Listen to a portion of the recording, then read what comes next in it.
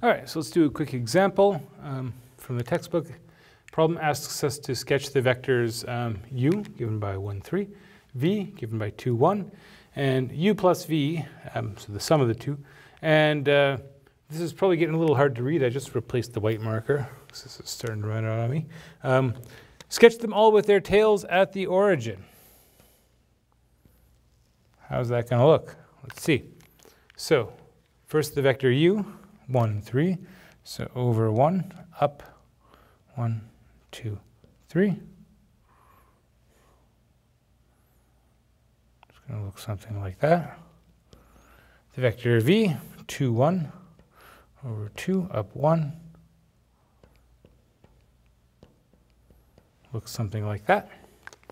Now u plus v, of course we can actually compute this if we want.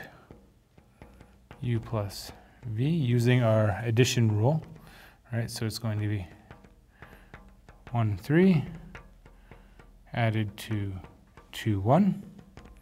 So that is 1 plus 2, 3 plus 1.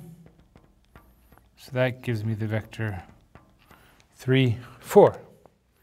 Okay, so over 3, up 4, puts me to about there. And so here is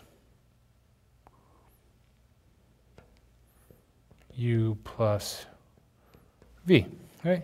And again, you'll notice that this vector here going from the tip of v to the tip of u plus v, right?